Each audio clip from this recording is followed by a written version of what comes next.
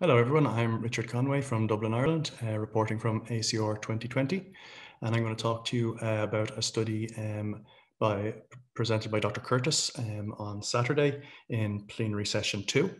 This is abstract number 939, and this was the SEAM-RA trial. So this was a study of rheumatoid arthritis patients in remission who were on combination therapy with etanercept and methotrexate. It was a double-blind randomized controlled trial. There were 253 patients included in the study. So at the start of the study, all of these patients were in remission on combination therapy with both etanercept and methotrexate. And they were then randomized into 3 different arms. One arm continued combination therapy with etanercept and methotrexate. Second arm had their methotrexate stopped, so they just continued etanercept.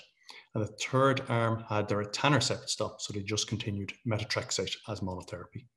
And the authors assessed these patients after 48 weeks. They used the SDI, the Simplified Disease Activity Index, to do this. And what they found was that patients in combination therapy arm, 52.9% of those were in remission at week 48.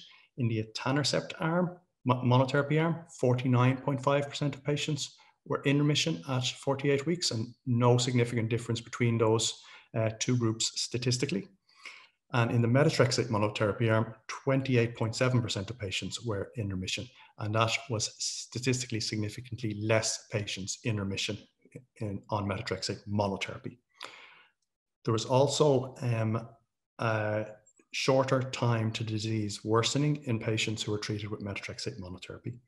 In those patients who did relapse and had a flare of their rheumatoid arthritis, they re-entered remission for the majority when treatments were reinstituted.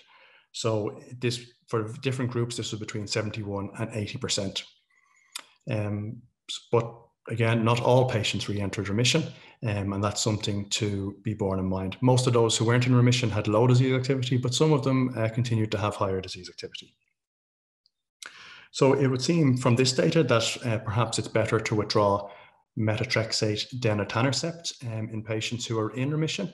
And it would seem that withdrawing the methotrexate and leaving patients on etanercept monotherapy does not seem to significantly worsen outcomes. There's a couple of caveats to this. It's only 48 weeks. We don't know what happens in the longer term. Methotrexate is significantly cheaper than etanercept. So there are cost implications to continuing the etanercept while stopping the methotrexate. And we don't know if this is true for other biologic agents, and particularly other TNF inhibitors. So etanercept doesn't typically cause the formation of neutralizing antibodies, whereas some of the other TNF inhibitors do, and methotrexate may potentially prevent that from happening. So theoretically, there may be more of an advantage to continuing methotrexate in those patients. Thank you very much. Follow me on Twitter at Richard PA Conway. Tune into Room Now for more updates from ACR 2020.